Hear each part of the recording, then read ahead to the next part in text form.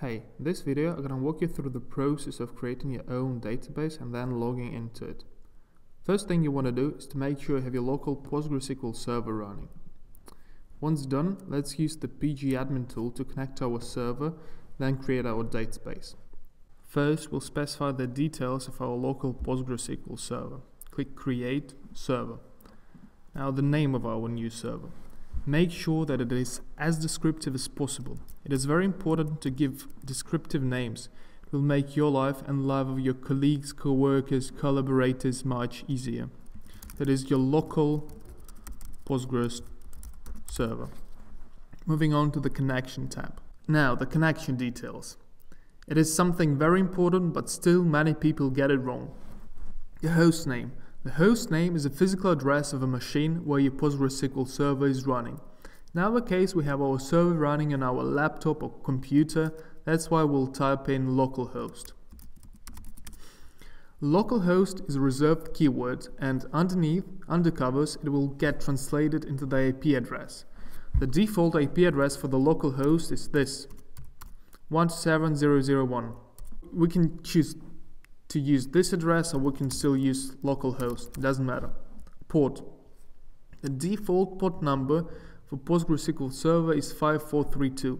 We'll leave it as it is for now. The maintenance database. The maintenance database is the name of the database you want to connect to. But we haven't created any databases yet, right?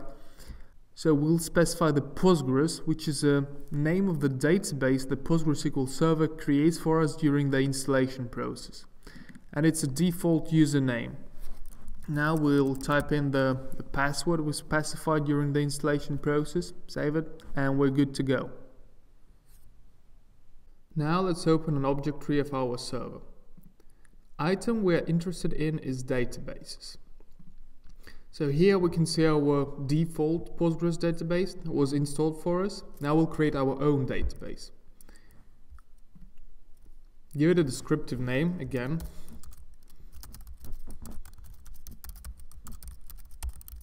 And we're good to go. Save. Now let's connect to our newly created database and query it for the first time. Go to Tools, Query Tool. We'll start with something very basic. We'll ask our database to display our current username and a current time.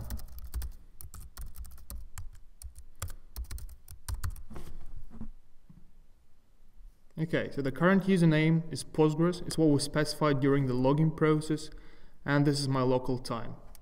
Now we are ready to create our first tables.